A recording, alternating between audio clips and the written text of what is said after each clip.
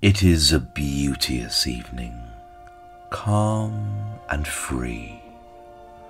The holy time is quiet as a nun, breathless with adoration. The broad sun is sinking down in its tranquillity. The gentleness of heaven broods o'er the sea.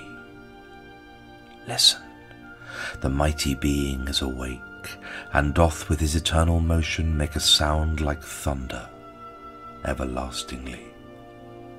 Dear child, dear girl, that walkest with me here, if thou appear untouched by solemn thought, thy nature is not therefore less divine. Thou liest in Abraham's bosom all the year, and worshippest at the temple's inner shrine, God being with thee when we know it not.